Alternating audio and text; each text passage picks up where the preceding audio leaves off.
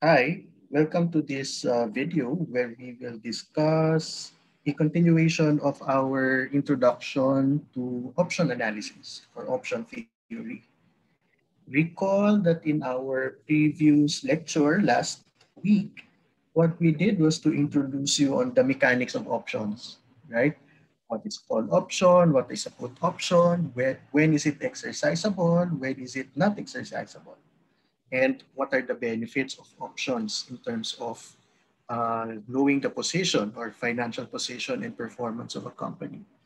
So with that introduction to how options work, we will now pivot to the next section of our lesson, which is to value the options. Okay. As we mentioned last time, options are not free. They have a price. No? And just like any other asset which has a price, there's a valuation method or valuation methodology with respect to the valuation of these options. So therefore, this lesson will give you an overview of the valuation of options and therefore give you an idea of how to determine the price or the fair value of these options. Why is this important in our lesson? This is important because, as mentioned, we will transition option theory to the concept of real options. And in real options, we are trying to evaluate capital projects wherein they have option-like cash flows. No, and therefore, if projects have option-like cash flows, then we can use the same theories of option pricing or option valuation, no, and use the same concepts to value that capital project rather than value it using a traditional discounted cash flow model. So that's where we are, and what we want to achieve, in this lecture. Okay, so let's proceed. So let's have an example here. The example that we have here is a Google call option. So for example, Google is not traded anymore. It's the company's alphabet already. Diba? So this example is a little bit dated, but it's okay. It will serve our purpose. So for example, you own Google call options. And because it is a call option, what does it have? It gives you the right to buy an asset at a specific price. Okay. What is that price? The exercise price is $430. Okay. So $430 is the exercise price. Let us assume further that the price today of Google stock is $430 per share as well. Okay. So 430 is the price today and the exercise price is also $430. Okay. Assume further that 6 months from now, there are two possible alternatives or two possible outcomes of the stock price of Google stock. It's either it will be case one or case two after 6 months, right? Let's look at case one. For case one, the stock price falls to $322.50. So from 430 6 months ago, ngayon, 6 months later, the stock price has now fallen to 322.50 per share. With that, how much is the option value or the payoff of the option at exercise date? Well, the payoff is zero, right? Why is the payoff zero? The payoff is zero because you will not exercise the option because the option is out of the money. And therefore, does not make sense for you to exercise it. So wala kang gagawin. You will not exercise the option. You will let it expire. And therefore, the payoff that you get at the end of 6 months is zero. Okay? Kuha ba? Let's go to case 2. No? On case 2 naman, the stock price from 430 increases to for 573.33. Okay. And therefore, there was an increase in stock prices, and comparing it against the strike price of 430, you know that it is the option is in the money. And therefore, if the option is in the money, what you will do is to exercise the option. How much is the option value at that time or the payoff at that time? Okay. The option value or the payoff at that time is how much?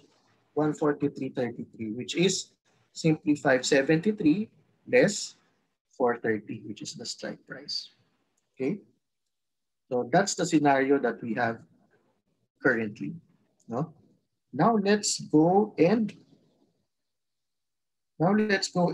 determine how to value the option today.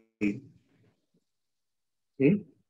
First, before we continue or we further discuss how we are going to value this option, the first way for us to value an option is by doing or creating what's called a replicating portfolio. Okay? Just stepping back, you know, under this way to value options, the basic principle or the underlying principle is the law of one price. Okay? Under the law of one price, what does it say? Okay? What does it say? Two assets with the same cash flows should be priced the same. Okay? It's an equilibrium, di ba? Parang ang ginagawa natin dyan, equilibrium. No? If you have asset A and asset B, they have the same cash flow characteristics. They have the same risk profile. Okay? Therefore, those two assets should be valued the same. Okay? So yun yung underlying principle ng law of one price. At yung law of one price, that's the principle that we are using to value options using a replicating portfolio. Ano yung replicating portfolio? Remember, yung option, meron siyang two kinds of cash flows, right? Under case 1 and case 2. Under case 1, the cash flow was zero, right? Which is the payoff kasi it is out of the money. Under case 2, that option value or the payoff is 143.33. Tama? Because under case 2, kanina in the previous slide, this is going to be exercised. Okay? So, yun yung cash flow characteristic ng option na to, ng call option na to. So what we do in this case, to be able to value that option, what we can do is we can replicate a portfolio of assets in such a way na makakabuo tayo ng portfolio that will mimic the same cash flow profile of the option. So pag nagawa natin yung cash flow profile ng call option using other assets, okay, at pareho sila ng cash flow profile, so kung ano ang value ng assets na yon today, then yun din ang value ng option. Okay. So that's yun ang general principle ng law of one price and the replicating portfolio. Because we don't know specifically how we will value options directly, we do it indirectly by forming a portfolio of assets which will have the same characteristics, cash flow characteristics as an option, and then we will take the value of those individual assets in our replicating portfolio. At kung ano yung value nun today, then that's the option value today. Okay? So, very clear. So, just to understand that, so today, we don't know the value of the option, right? But we have two cases, case 1 and case 2. Under the option, ang cash flow ng case 1, 0. Under the option, ang value, ang cash flow ng case 2 is 143.33. Okay, so remember that. So what are we going to do now? And remember, this is 6 months from now. Okay. All right. So what are we going to do now? Okay. What we're going to do now is to form that replicating portfolio. Okay. How do you form this replicating portfolio? So what you can do is to buy 4/7 of a Google share now. Okay. And by buying 4/7 of a Google share,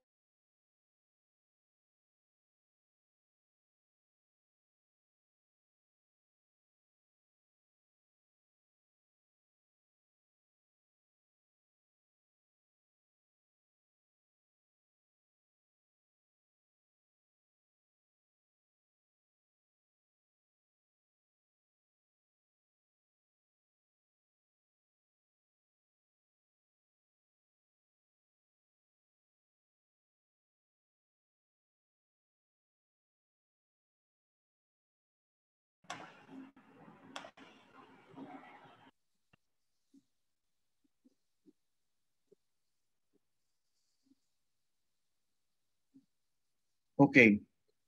So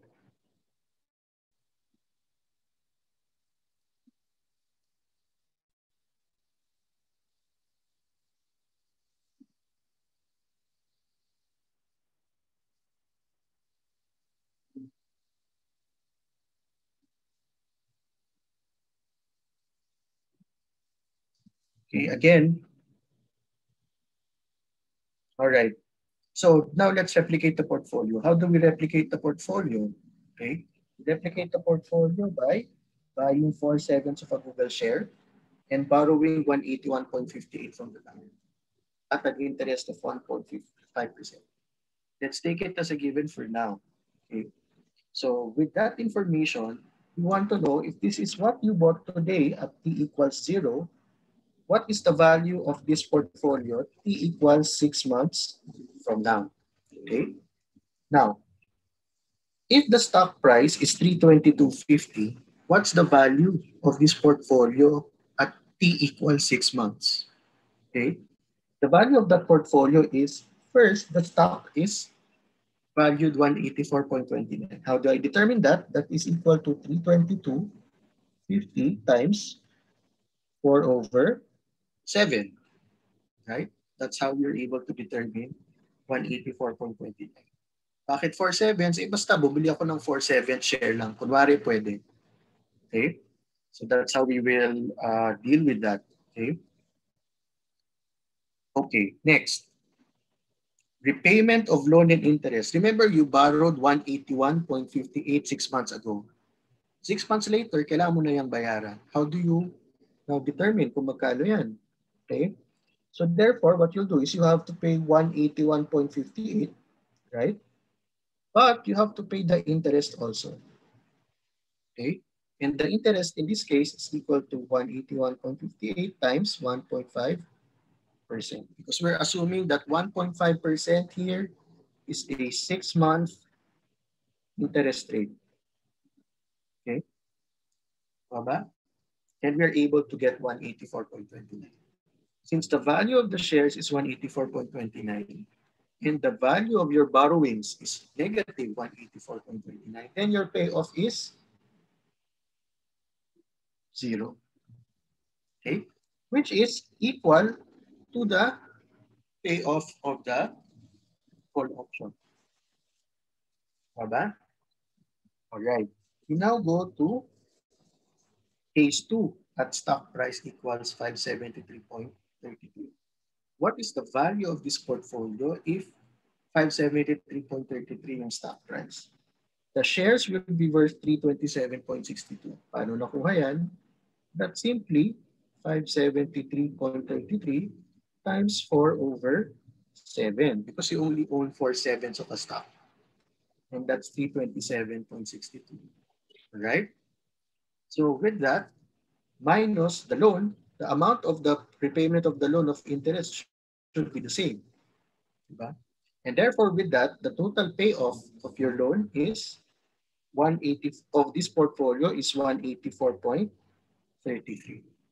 And therefore, 184.33 is equivalent to the payoff of the option. Okay? So therefore, what can we conclude? We can conclude that the portfolio of 4/7 shares plus repayment of loan and interest at 81.58 amount to be borrowed today, the value of this portfolio or the cash flow of this portfolio is the same as the value of the option, the same as that of the cash flow of the option. And therefore, the conclusion is that the value of this portfolio today is equal to the value of the option today. So to value the call option, okay, you need to get the stock price today minus the loan amount today. So in that case, this is the valuation of the option. How much is the value of the option today? We stated that it's $430. Okay? And then you own 4/7 of a share. Minus how much is the value of your loan? 181.58, which is the amount borrowed today. Okay? With that, if this is the value of the shares, this is the value of the liabilities, and therefore this is the value of the portfolio today. Okay? And therefore, it is also equal to the value of the option today. Okay? So that's how we are going to replicate the portfolio. Okay? So, moving on to the next slide.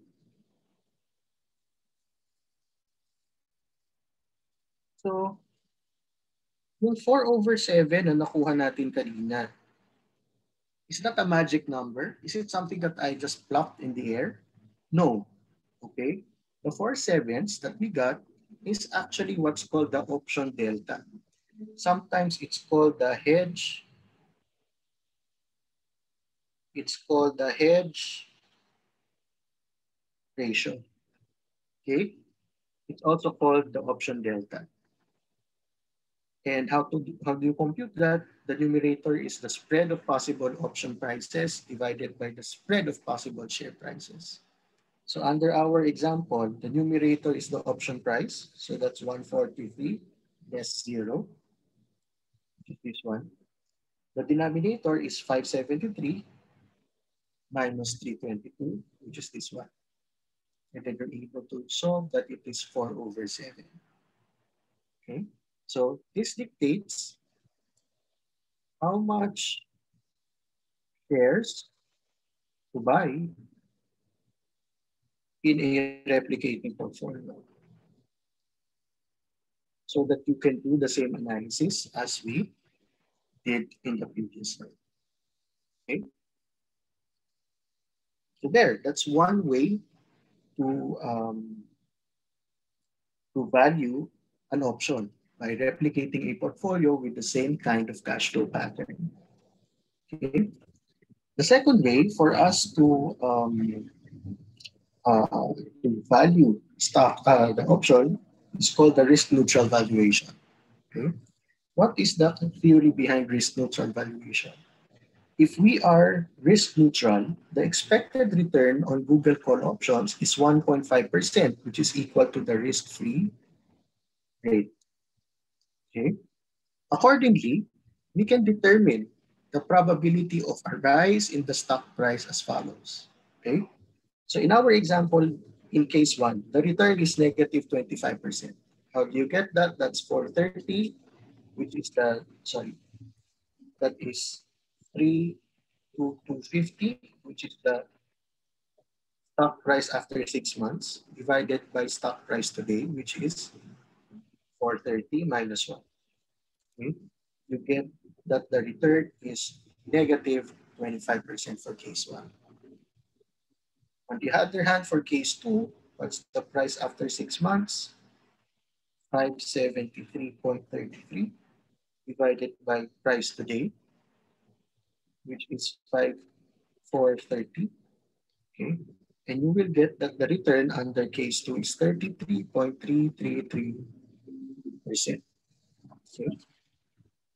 If these are the two possible scenarios for the return, under risk neutral valuation, ang sinasabi niya, kung ganyan yung possibilities ng return, the expected return, okay, of of of the investor today should be equal to the risk-free rate. So kaya dito, ibig sabihin niya, expected return equals, no, 33% times the probability na tataas yung price, okay, plus 1 minus probability na tataas yung price times negative 25%. And this expected return in our example is what? 1.5, 1.5%. So you have to solve for PU, which is the probability of prices going up. And with that, you will know that the probability of the price going up is 454. And therefore, the probability of the price going down would be 1 minus 0.454. So that's 540. Okay. Why is this important? No? This is important because, why is this important? If this is the probability that the price will increase, when the price increases, there is a payoff, right? When the price increases. So payoff times probability of price increase plus payoff when the probability of when the price decreases times the probability of the price decrease. This should be the value of the call option. Okay, let's go to the next slides for that. So what now is the option value? The option value can be valued based on the following. Okay, probability of rise times 143.33, which is the payoff when the price increase. Okay, plus 1 minus probability of rise or a probability of decline times the payoff when the when the price declines, which is in this case 0. So with that, we're able to compute 64.13 as our option value, which is the same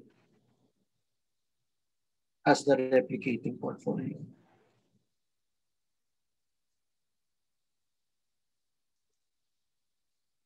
Okay, so that's the second way for us to compute for the value of the options. No? So therefore, what did we get? No? At time equals 0, we don't know how much is the value of the option. However, at time equals 6 months, we know that there are two scenarios. The price will be, the stock price will be 573.33, wherein the value of the payoff of the option will be 143.33. Or it will decline, or the price will decline to 322.50, wherein the value of the option is 0. Okay? So this is the value 6 months from now. So what we need to get is how much is it worth today? And there are probabilities attached to an increase in prices and probabilities attached to a decrease in prices. So we use those probabilities to be able to compute for the expected value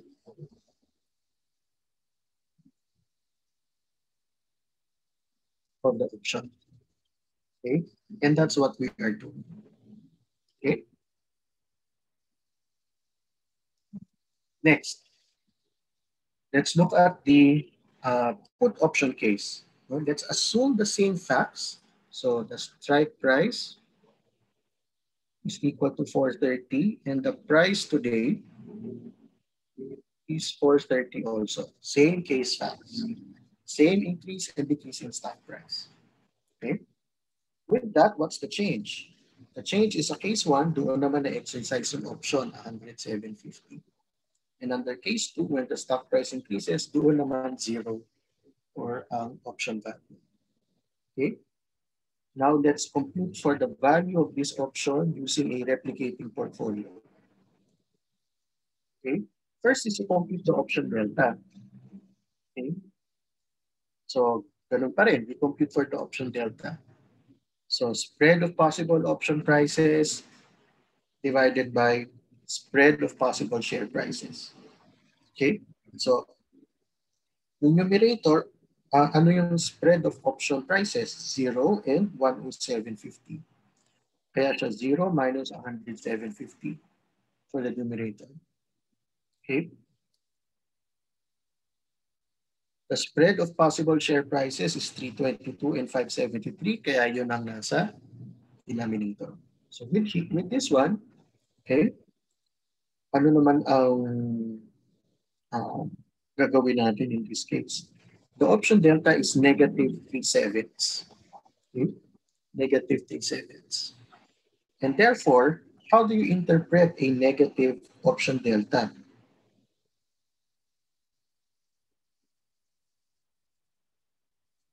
A positive delta, it means that you are going to buy the stock. But a negative delta means you are going to sell a stock. Okay? So, yun ang gagawin natin replicating portfolio in this case. Rather than buying a stock, we are going to sell a stock. Okay? Let's go to the next slide to show that. So, with a 3/7 negative 3/7 option delta, it means that you are going to sell 3/7 share of Google rather than buying. Okay? So when you sell 3/7 share of Google or you commit to sell 3/7 shares of Google, it means that you have to shell out 138.22 to do that. Okay? Bakit siya negative? No? Kanina kasi when you own the stock, okay, kanina kasi you own the stock. You bought it and you are owning it. And therefore, after 6 months, the value of the shares nasa iyo. So the value redounds to you. Okay? In this case, you have committed to sell a stock. So kahit anong mangyari sa price, kailangan mo magbigay ng stock to someone. Kaya siya negative. Kasi pag tumaas yung value ng stock, tumaas yung value ng ibibigay mong stock to someone else. That's why it's a sale of stock. And that's why it's negative. Okay? So, in the replicating portfolio, it's the same principle. Under case 1, 322.50. Okay? What happens? You will sell 138.22 worth of shares, which is 3/7 of 322.50. Okay? Dito naman sa kabila, pag case 2, that's 3/7 of 573.33. Right? And then kasi to be able to sell something, okay, you will lend money to someone. Okay? Kaya you will receive something in return. Right? Kasi if you're selling 3/7 of a share, you have a receivable from that person and that's an inflow. Okay?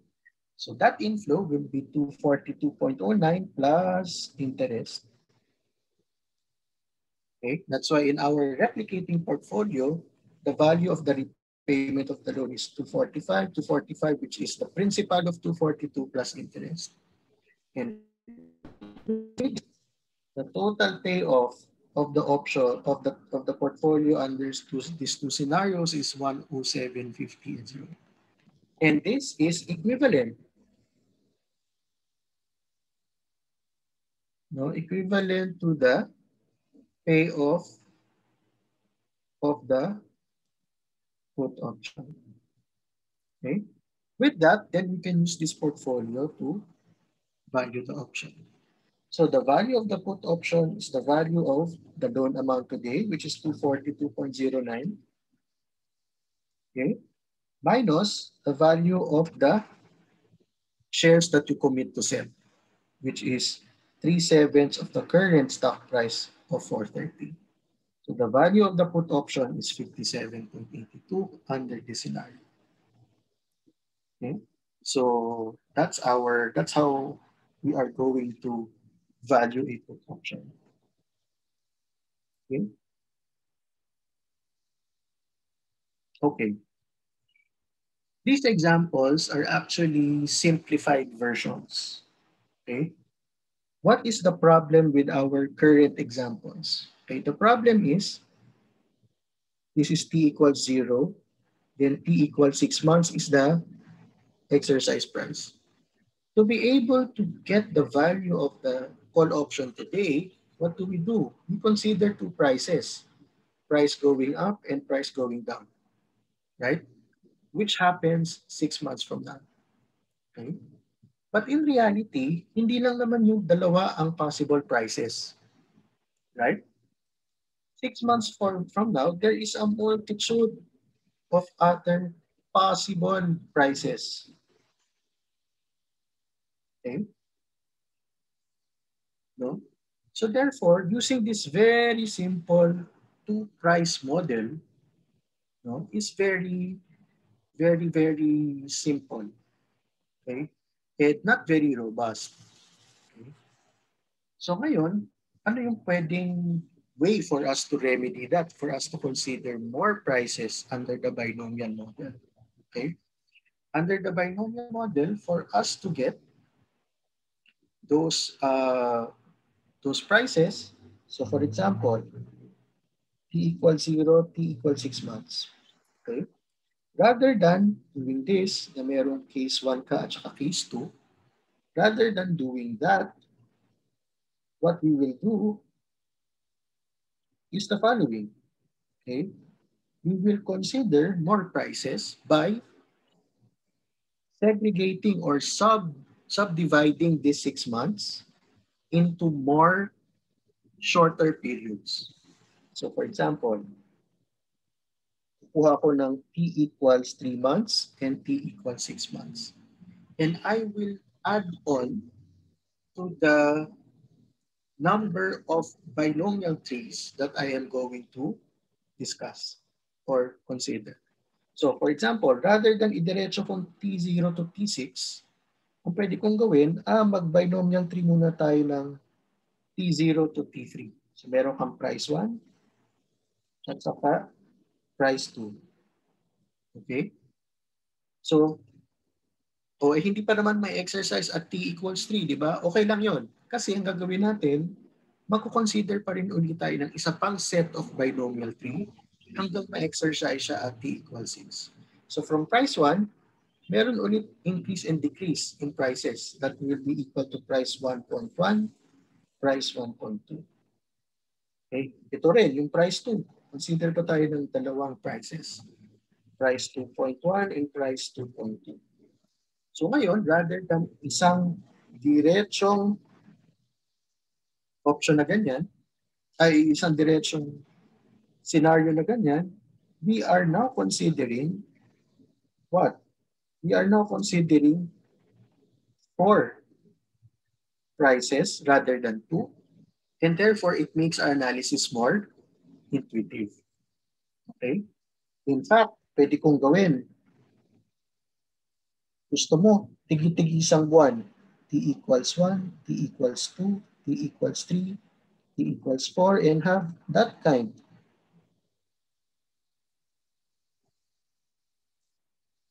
No? Of 3. So that pagdating ng T equals 6, marami kang prices na na-consider. And therefore, mas nagiging pino yung analysis mo with respect to option pricing. Okay? So what we will do now is we will discuss what's called a generalized binomial pricing model. No? And that's what we will discuss in an Excel sheet that I will now share.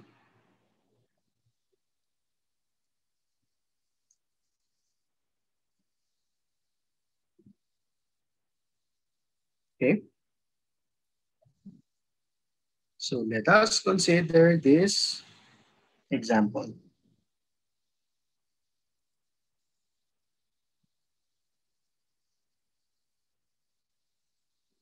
Okay. So for example,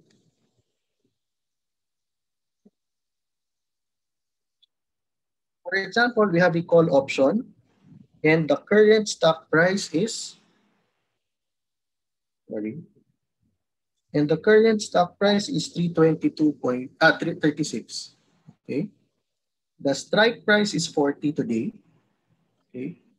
And we introduce one concept which is volatility. Volatility in this case refers to, okay, the standard deviation of the price of the underlying asset of the option. Okay, right? What is that underlying asset? In this case, the underlying asset is the shares of stock. And therefore, volatility in this case, which is 40%, refers to the standard deviation in stock prices. Na observable naman sa market. You can compute it, no, sa market. Okay? That's the volatility, and the risk-free rate is 10%. Okay? Right? Now, the objective is for us to price this option. This option has a maturity of 90 days. Okay? Pero ang pinapagawa sa atin is to subdivide those 90 days into 3 30-day periods. Kaya ang period per step is 30 days. Okay? Right? Okay. So what's the first step? No? The first step is for us to draw so the first step is for us to draw the binomial tree. Okay? So let's discuss this binomial tree para hindi kayo malos. Okay? Here it's t equals 0 for today.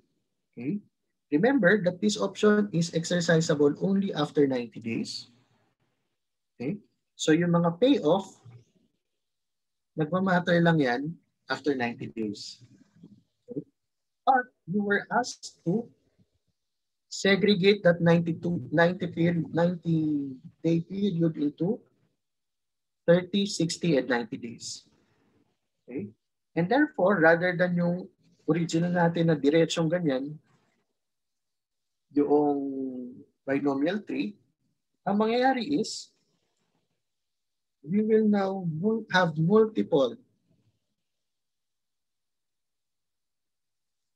trees so that we can consider more prices, okay, in determining the value of the option today.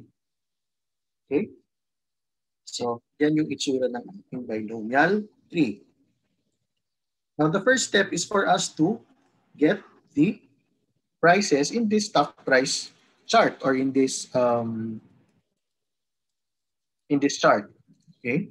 So first, alam natin today ang stock price is 36 or yun natin nakalink. Stock price is 36 today. No? And therefore, yan yung price today. Kailangan nating i-forecast magkano ba ang stock price sa mga time periods na to at under the following scenarios. Okay? Let's look at T equals 30 days. After 30 days, the price will either increase or decrease from 36. Paano yan? Paano natin malalaman yun? No? Then after 30 days, from B2, the price will either increase or decrease ulit. Paano natin gagawin yun? Wala naman tayong information. Doon lumalabas yung concept ng volatility. Okay? So, under the generalized binomial pricing model, merong tinatawag na D and U. Okay? Ano yung D and U? Ito yung parang index.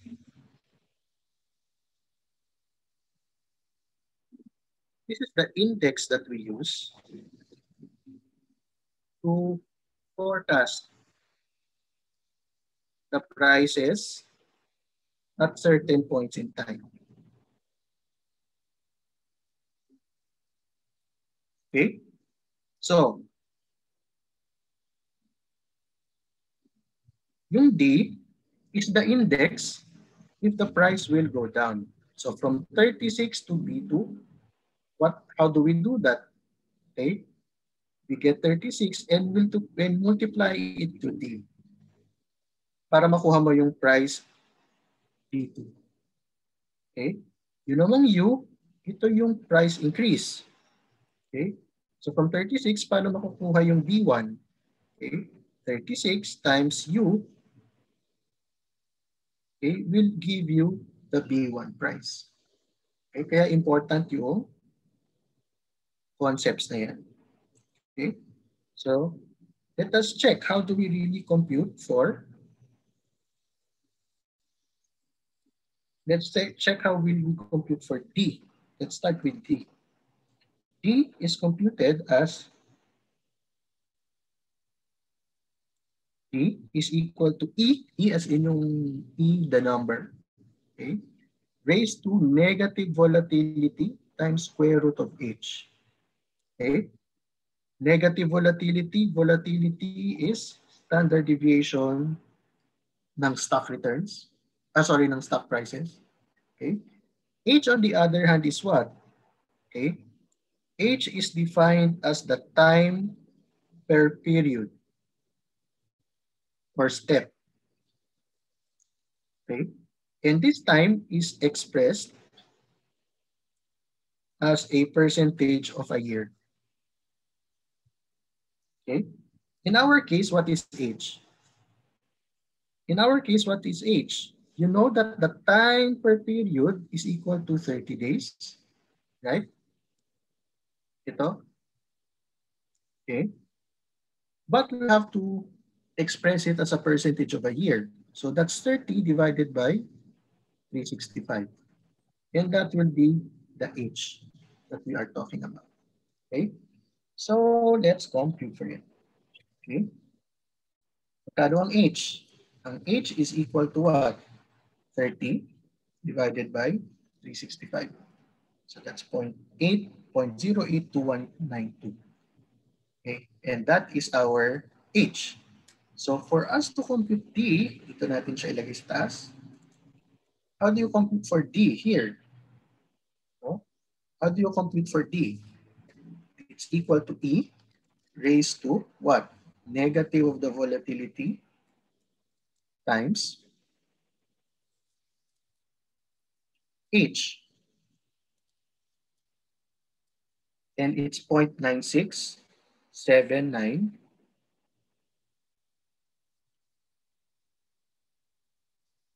Okay, so that's the negative volatility times H, 0.96765. Okay, so that's this. Okay, yung U naman is what is the index for price increases, which is equal to this. No? Basically, it's the same formula pero sa halip na negative yung volatility positive. So that's E raised to volatility, sorry, nagkamali ako, times square root of H. So, wag kakalimutan para hindi magkamali. Square root of H. Okay? So, pag yun naman, how do you do that? E times volatility times square root of H.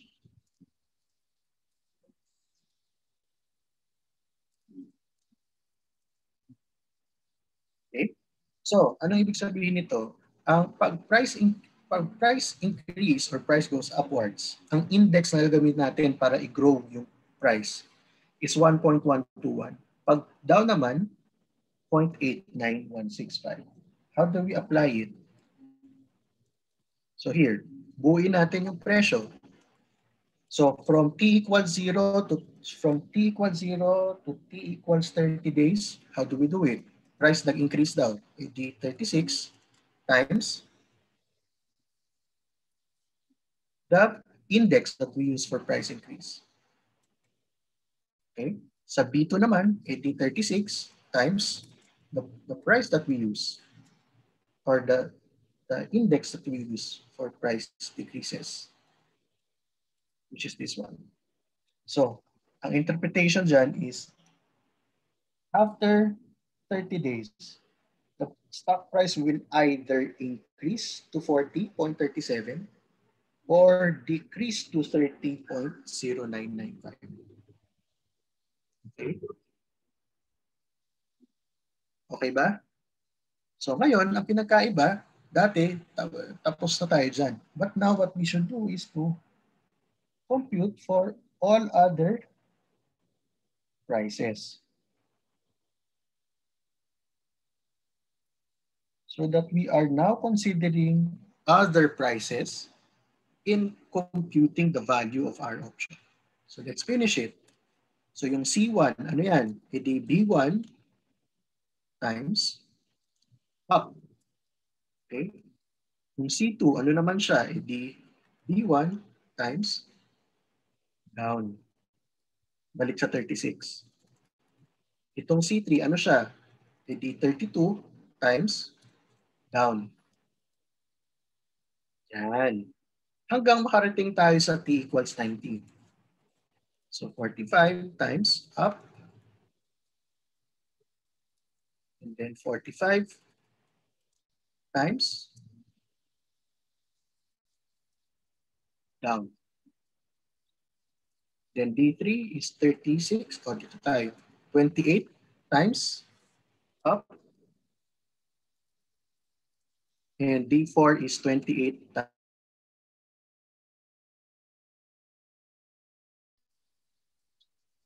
Okay. So here now are the prices that we will consider for the price of the option. Okay? Maliwanag ba? Alright. So, hello?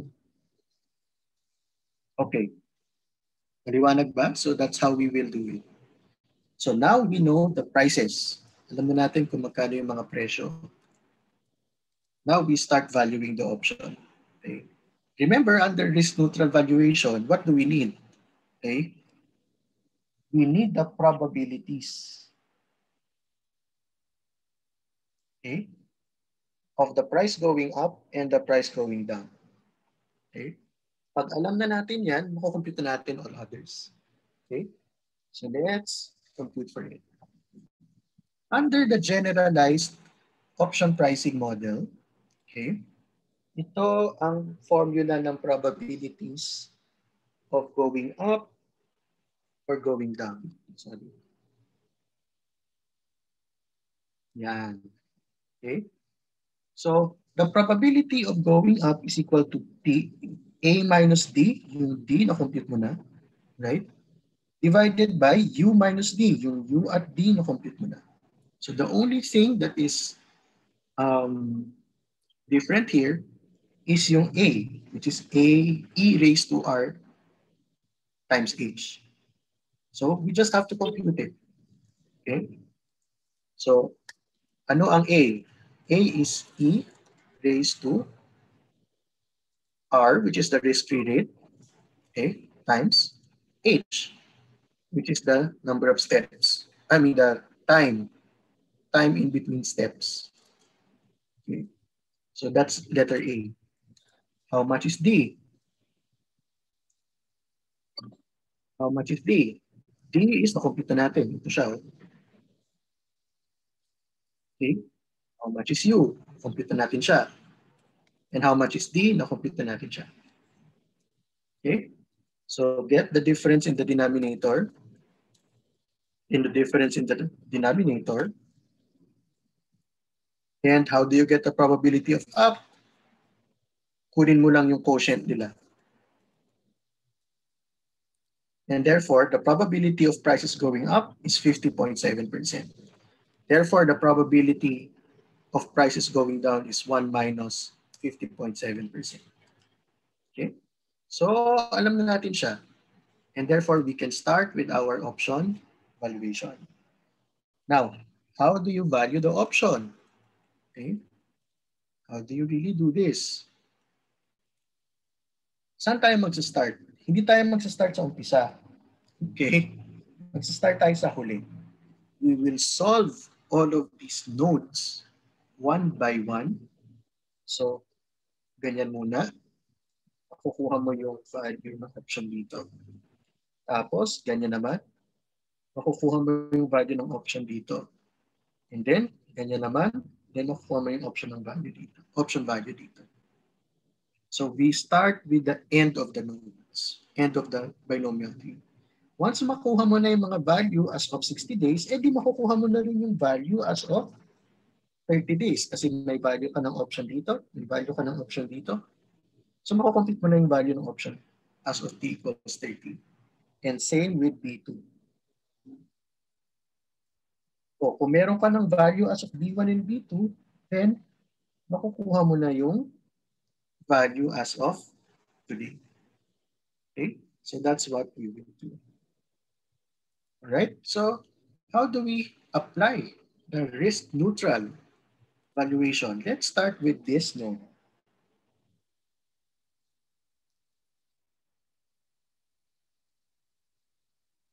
Okay, let's start with this node.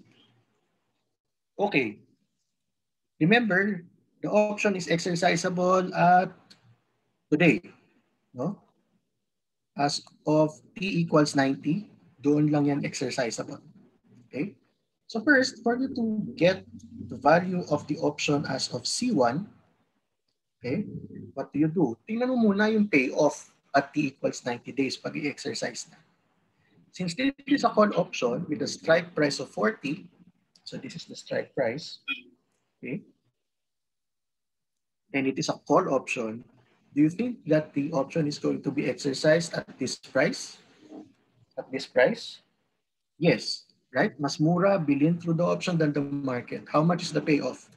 50 minus 40. So that's 10.78. Okay? Pag naman dito sa second scenario na bumaba ang stock price to 40.3, exercise ba ang option? Yes. Meron ka pa rin ganansya na konti. 40.3 minus 40. And that now is the option value at P2. So, ang next mo kailangan gawin, magkano ang option value as of C1? Okay? So, under risk neutral valuation, what is the value at D1? 50.7. Right? What is the probability of prices going up? Na-compute natin yan. Ito yun. Okay? Therefore, multiply natin yan, similar dun sa formula. Diba? To get the expected value of the option. Okay. How much is the option value at D2? Ito. What's the probability of prices going down? Ito. Okay. And therefore, we can get the probability adjusted. Okay. And therefore, you can now compute what's the option value at C1. Okay. So the option value at C1 is simply the sum of this and this. Right? Pero tama na ba yun? Hindi pa tama yan. Because these are option prices as of T, this and this are option prices as of T equals 90 days. Okay? Pero ang kinukuha natin, value as of T equals 60 days. Okay? Ito ang kinukuha natin, T equals 60 days. Therefore, kailangan mong lagyan ng present value factor. Kailangan mong i-present value, yun nakuha mong 5.65 dito. How do you do that? Okay?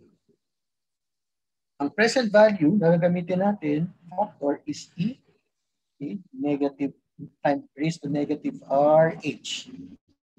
So, this is the present value. Okay? So here, rather than summing up the two lang, multiply mo pa yan. Times E raised to negative risk-free rate times the H. And then, no, this now, no, is the option value as of C1.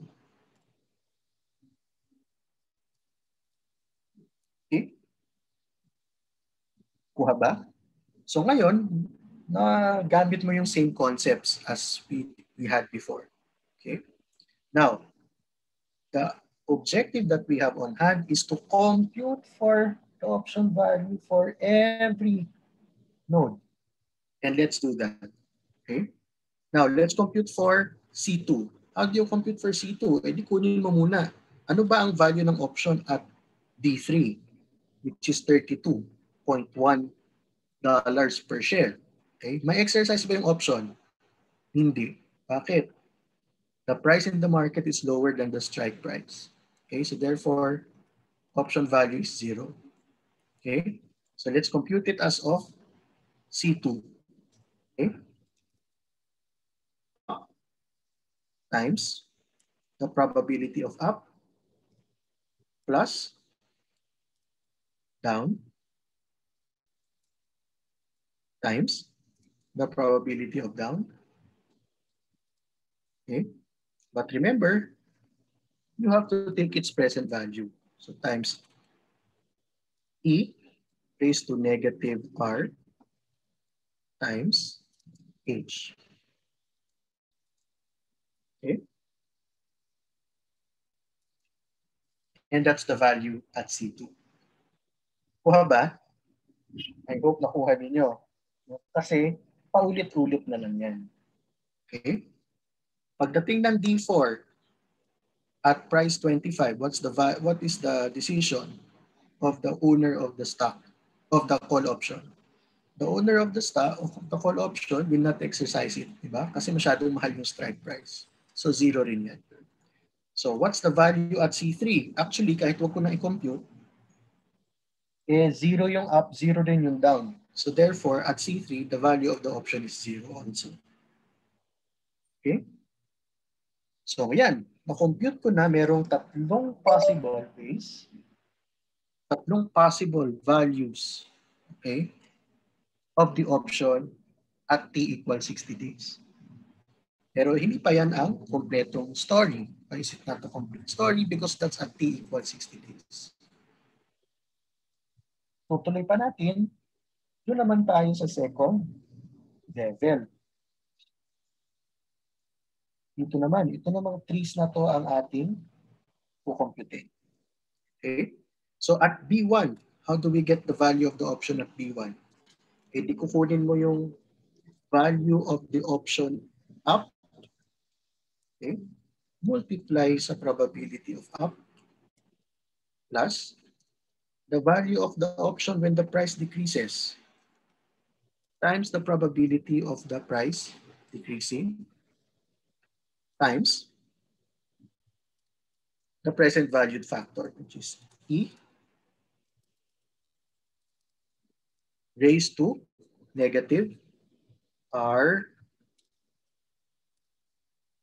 H. And that's the value of the option as of T equals 30 days at P1. We do the same for B2. Okay.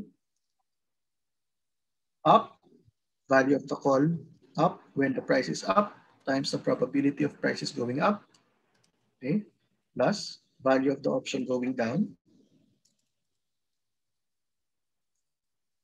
times the probability of the price going down, times e raised to negative r times t. And that's the value of the option at P2. Nasa t equals 30 days na tayo. So therefore, nandun na tayo sa last leg. Uli na natin yung price value ng option as of t equals 0. Okay? How do we do that? Same principles. Okay? The value of the option if it goes up, which is 2.9 times probability of the price going up plus price of the option if it goes down times the probability of prices going down times the present value factor.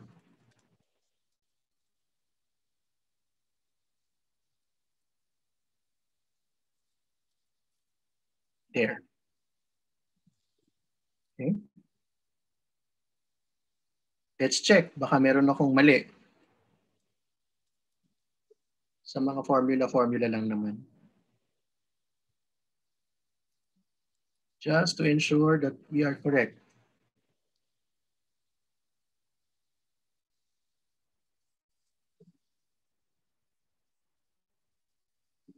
Oops, sorry. Galaw ko yung screen.